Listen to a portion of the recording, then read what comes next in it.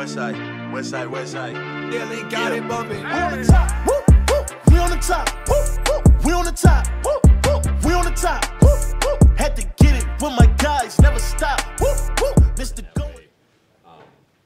It's scary, I'm guessing, as a basketball player to just sort of see that. So what was, I guess, your initial reaction, and then also how do you think the team sort of handled that? As it? I think it's anytime you see, one of your teammates go down, it's I think a real level of concern. We spend a lot of time around each other, more than we would our family. So I think that was the number one thing. And then for it to be your best player, the most important part of our team at this point in the season, you just like, it was like an oh shit moment, especially because there was nobody else around. And I was right next to him, so I just saw like kind of his facial expression, like his reaction. So obviously I got scared. I knew we was going to call a timeout, so I just dribbled up to half court. And, when he stood up, I could tell he wanted to try to put weight on it, and I saw him put some weight on it. And it was like, I guess the reaction of him doing that is what made him kind of like, almost go back down. But I saw him put weight on it, so I was like, all right, it seemed stronger than what I was thinking. And, to see him just be able to even walk off on his own, I think that that showed me a lot, So obviously that was encouraging to see. And, now you just want him to get healthy, and we gotta do what we gotta do as a team to rally around him and can just continue to finish it out strong. And, I think the good thing is we still got the rest of this week, and then, we're going to have some time with the play-in games, and, hopefully he'll be able to heal during that time. But, right now we just got to finish the job. Tonight was a great win for us. Did he say anything before he left? No, I didn't. We came in, I haven't seen him. I guess. He didn't say nothing. You saw him fall. You said he was right next to him. Yeah, he fell. No, he didn't make no noise. He just, once he went down, I saw his face. He was just kind of like, just concerned. And when we called the timeout, I walked right up, and he stood up, and I was standing next to him, and I saw him kind of like lean on it, and I could tell the reaction from like that pain. He kind of like, it got weak, but I saw him put weight on it, and that was encouraging, like I said. I'll be honest, I don't know a whole lot about soleus injuries, but I did it last year. So I was going to ask you, what does it feel like? That shit hurt. It hurt. And it makes sense that's, I think when I did it, usually I'm able to walk things off. I feel like I have a good high pain tolerance. And when I did it, I started to walk, and it wasn't that it was just that painful. It was like the muscle was just can't handle it, So I think once it calmed down, you kind of figure out a way to kind of like limp around it, but it's a weird feeling. But hearing that, I know that feeling, and also as somebody who experienced that, if that's what it is, that's also encouraging.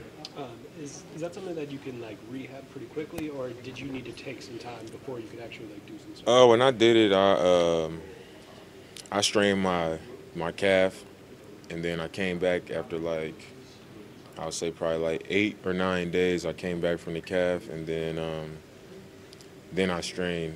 Then I had the soleus injury right after I came back. I think it was like a game or two after I came back. I did my soleus, and then after that, it was like 2 weeks for me. It was like 2 weeks, and then I came back and played.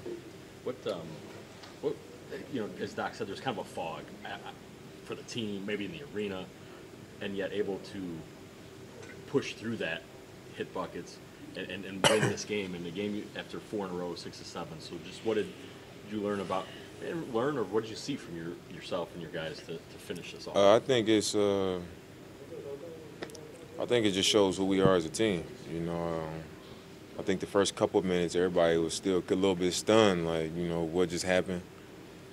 But we got a vet team, an experienced team, and like I told you after last game, like as hard as a time as we've been having, we got guys who really believe, and you just got to stay positive, and you just got to keep pushing forward because you don't know when you're going to turn the corner. And I think sometimes it gets worse before it gets better.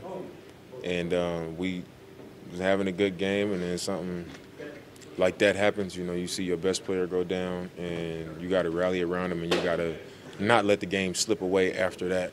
And after losing 4 games straight and 6 out of 7, it's like these are the kind of things you got to overcome to get out of a hole, and to not just get off the hook and do it. You got to do something that's going to challenge you, and you got to earn it so that you feel good about it and you can move forward in a positive way. And I think that's what this experience and then even the game tonight was for our team. He started 75 games this season. Pat Bev is a very different player than him. Just what do you feel like changed about your guys' starting lineup, having him instead of Bees? I think, obviously, I don't think it's a knock on Bees.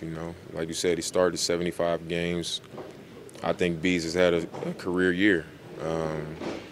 And just where our team has been, you lose a stretch of games, games that we should win. We have a good game last game, let it slip. And I've seen it just over the course of my career where sometimes coaches just shake things up. It doesn't mean it's permanent. It doesn't mean somebody did something wrong.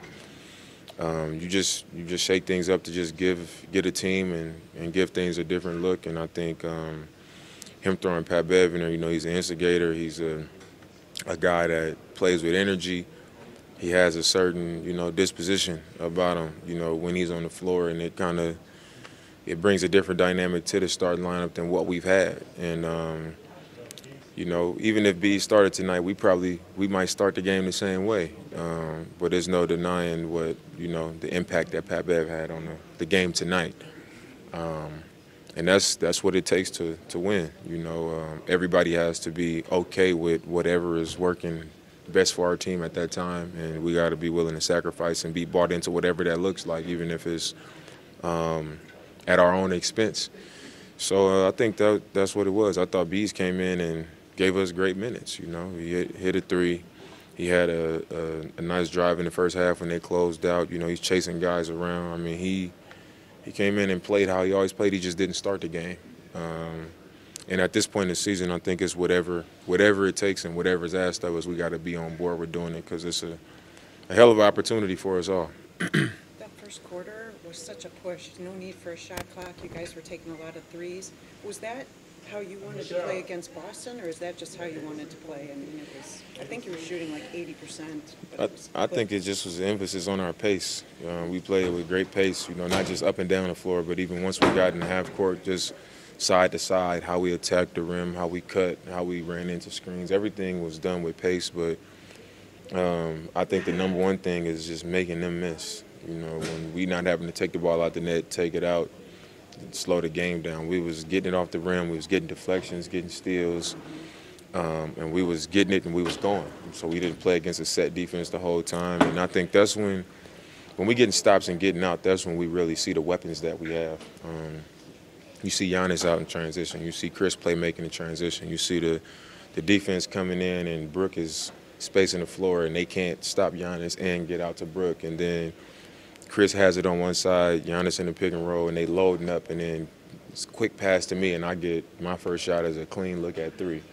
And then it's so off balance because of our pace and how we're playing. The next time I come off pick and roll and nobody's there, I get another 3, So I think it started with us just getting stops and rebounding the ball and being able to push it at them, and it just led to higher quality offense. This game set a record for fewest combined free throw attempts. Just how weird did it feel to be in a game where only one guy goes to the line the whole night, shoot 2 free throws? Yeah, it was weird, but that seems to be the trend. Like fouls are not a part of the game no more. It's like, I've had times where I thought I was getting fouled, and then there's been other times where I was surprised the foul didn't get called on me, where I might bump somebody or get a piece of somebody's arm and they don't call it. I'm like, man, they really letting us just play.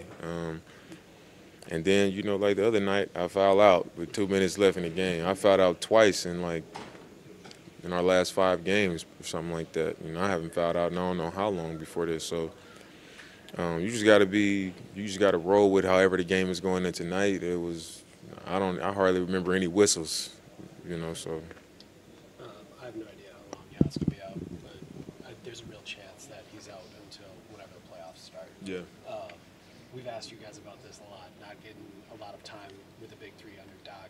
How do you guys try to get ready in this week and a half with that being a real possibility that you guys might not have any more reps for the playoffs? I said this the other day. I don't think it's not perfect, you know, and it's not going to be perfect. But I think we've shown in stretches and we've shown in games that it can be really good, you know, and we can dominate. And I think that usually happens against the best teams. You know, if you look at the game against Oklahoma City, like we had it rolling. Even tonight we had it rolling. I think against Denver, you know, the first time against Boston. So against the best teams, I think we really lean on each other. You know, we exhaust, you know, the things with Giannis and then with Khris and then me. Like we just kind of play in that naturally because we know that we need to do that to take advantage of these good teams. And I think sometimes when playing against teams that aren't on the level of Boston or Denver or Oklahoma City, we see opportunity in other things, so we don't just we don't play the same way. You know, I don't think it's as natural, but when it comes down to it and when we get into the playoffs, I think we'll be able to put it together. And it won't be perfect then, but I think it'll be more simple. You know, I think playoff games aren't as fast-paced. It's more half-court possessions. It's more execution and thinking and being able to get to the things we want to get to. And I think that'll also help us out. But it is what it is, you know. We got enough, and I think that's a good problem to have. It's a tough question to ask. You guys had such a big lead early. But generally speaking, how different can you play when you have a lead, maybe after 3 quarters or whatever? Does it change? Does it not matter this team is so good? Or does it change not only rotation subs, but what you want to do, what you might gamble with defensively? I don't think we need it. I think our problem in some games where we kind of let teams back into the game or we lose leads and stuff like that is not playing the same. It doesn't mean that we play in a hurry and take quick shots and, you know, we play sped up.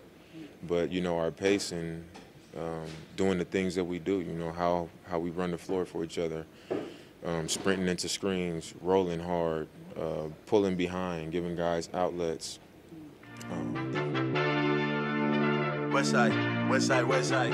Nearly got it bumping. We on the top, woo, woo. We on the top, woo, woo. We on the top, woo, woo. We on the top, woo, woo. Had to get it with my guys, never stop, woo, woo. Mr. Go and split the pie, never stop, woo.